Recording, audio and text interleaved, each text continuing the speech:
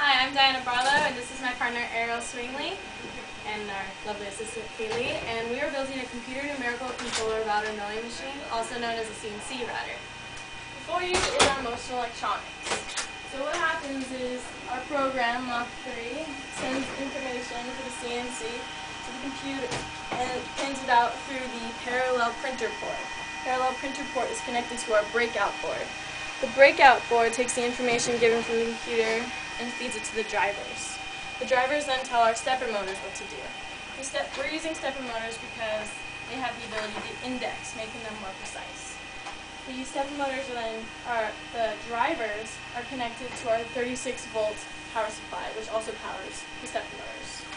Underneath each of the drivers, there's a heat sink, so we have a cooling system that pushes all the hot air out from underneath.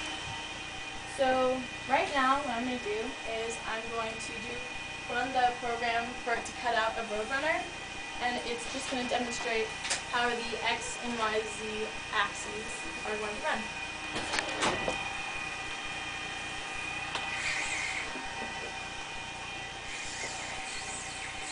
These two motors are the X axis. This is the Y axis and this is the Z axis. And if you look at the program, it follows how it would be cutting it out.